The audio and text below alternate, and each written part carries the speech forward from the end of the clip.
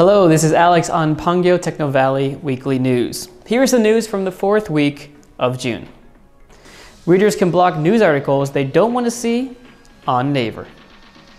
Naver has introduced a feature that allows news readers to block news media they do not want to see.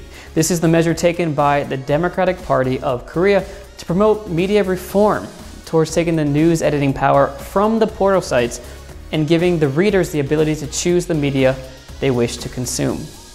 Users can select the media they do not want to see on the settings screen to hide it at the top right-hand side of My News. Articles from the media company will be hidden in My News and Recommended News sections.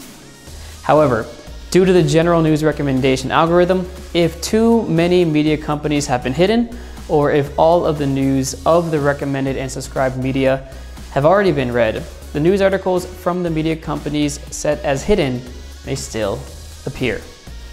The staff from Naver said, "We are strengthening the role of a technology platform that connects media companies and readers so that the editorial values which the media companies pursue are delivered without being distorted."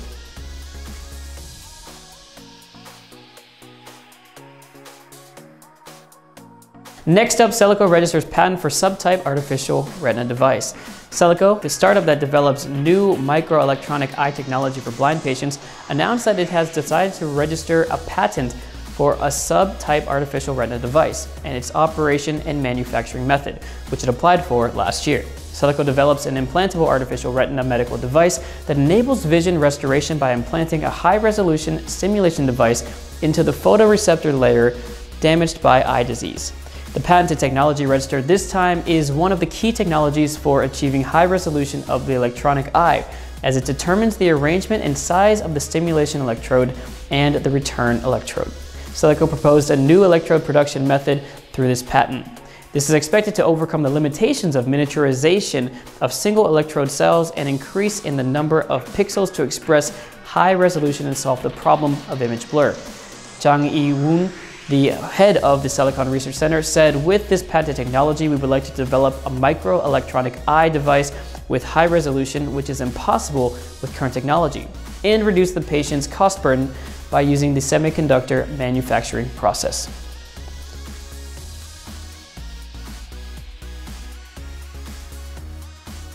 For our third story of the day, GBSA to hold webinar to teach all about entering Amazon store. For SMEs that dream of entering global e-commerce, Gyeonggi-do Business and Science Accelerator, or GBSA, will hold the webinar A to Z in entering Amazon store, live at 4 p.m. on July 7th. This webinar was prepared to support SMEs that are in the Amazon store but are having difficulty in promoting and selling due to not being familiar with the sales systems. At the webinar, participating companies can learn know-hows on Amazon delivery and marketing from the experts. The seminar will focus on these aspects: guide on GBSA SME support project, Amazon store entry process, delivery guide for Amazon store with a speaker from a delivery company, marketing strategy for product promotion after entering Amazon with a speaker from a marketing company, and filling out the application for store entry, followed by a Q&A. The seminar will be offered free of charge. To participate, click the application URL in EGBiz notification page. The application is due July 2nd. The URL to the seminar will be automatically sent to the email address entered when filling out the application form. Visitors will be able to enter by clicking the URL on the day of the webinar.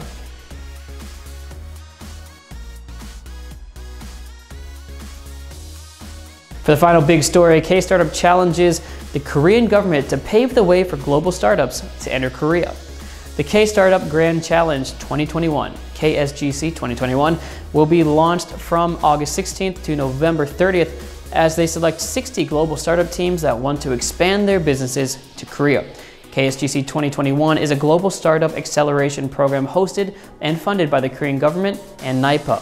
The Korean government supports talented entrepreneurs and promising startups to transform Korea and Pangyo Technovalley of the creative economy into a global startup hub in Asia. KSGC 2021 will offer a 3.5-month residency program in Korea to 60 teams and entrepreneurs. The benefits include expert guidance, co-working spaces, a state-of-the-art R&D lab, corporate partnerships, and access to Asian markets. The acceleration program takes place on the startup campus of Pangyo Technovalley Technology Hub near Seoul. The top 10 companies at the end of the competition will receive a total of $320,000 in grants, with the first place team receiving $120,000. First launched in 2016, the program aims to promote the expansion of the open entrepreneurship ecosystem in Asia and help Korea develop into a prominent hub for startups and businesses in the region. In 2020, the program grew 58% despite the COVID-19 pandemic. A total of 2,648 teams from 118 countries applied for it last year. And here is your quick news of the week. First up, a kickoff ceremony for a unicorn club. The Gyeonggi Center for Creative Economy and Innovation, or Gyeonggi CCEI, had a kickoff ceremony for the launch of KB Unicorn Club together with KB Gukmin Bank. Next up, KISA Pangyo to open SW Development Security Hub next month to prevent security weaknesses by diagnosis and consulting. The Korea Internet and Security Agency, KISA, will open a software development security hub next month.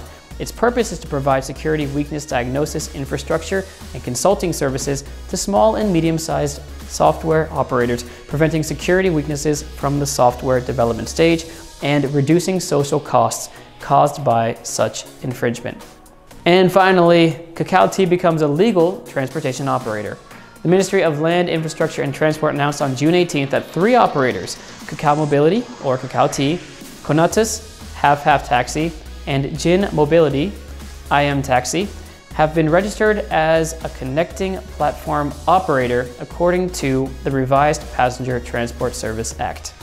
And that's it for the news this week for Pangyo Technovalley Weekly News. I'm Alex Sigrist, and I'll see you next week.